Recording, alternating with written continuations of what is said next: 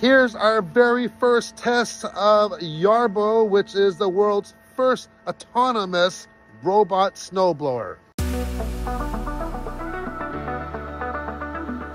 There is Yarbo working. You can see he's already done this part of the sidewalk. This is just a little dusting, as I really want to test more of the mapping ability before we get some real major snow.